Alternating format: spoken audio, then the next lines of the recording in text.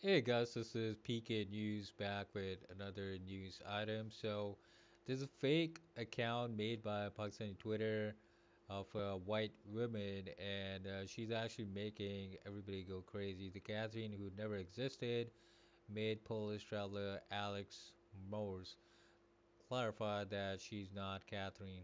So, if you are somewhat active on Pakistani Twitter, you might have seen a series of tweets garnering a lot of attention over the two last 2 days. An account by the name of Catherine George, claiming to be a traveler in the Twitter bio, could be seen falling in love with Pakistan and its scenic locales, like this picture here.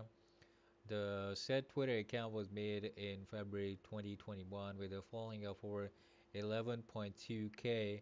Although Catherine's Twitter timeline is filled with posts praising Pakistan as culture, one tweet that in particular had the Pakistani Twitter both in fits and agony at the same time. Catherine shared a picture with few men in the backdrop and said, "No one in the world respects women as much as Pakistani men. Very respectful and humble." And this was a picture. No one in the world respects women as much as Pakistani men. It's literally only Paki men agreeing with this white girl in the replies that alone says it all. Well, way to discredit experiences of women who actually live in the country. No offense, but well, a lot of things.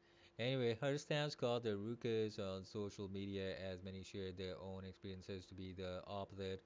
Many called out the traveler on how a white woman gets to share her privileged experience in the same country where several women are murdered, killed, or honored, and stuff like that.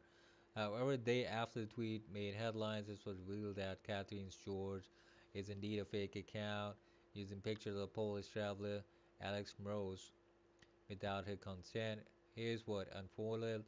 Things took a turn for the better when someone contacted Alex on Instagram and asked her for her opinion over the tweets under discussion, to which she shared that someone is impersonating her on Twitter and using her pictures without her consent. So that's the story regarding the whole Twitter story and how she did visit Pakistan but never made a Twitter account. So basically, her pictures and her content and mixed with some other content was being shared over Twitter, and somebody just got that account working. She later took onto Instagram and clarified the matter. "I cannot speak for Pakistani girls and women here who know their country best." Further shared women fought gender-based crimes and violence and stuff like that. So she actually just went ahead and clarified. And just when you think we were done with that, Catherine account started calling out people who were reporting her fake Twitter account. I only tweet positive news about Pakistan and also share positive news by various bloggers who visit Pakistan. What is my crime that all people are using stupid innuendos and going gaga with their positive tweets? So basically, this is just a story that is coming up in the news.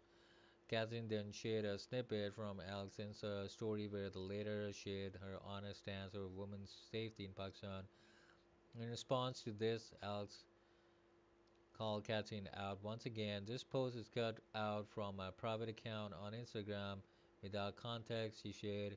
"To be clear, I said this post was fake and my photos were used without my consent, and asked for reporting the account of Catherine George." So this is the current story. I'm not too sure if that account is still up or not.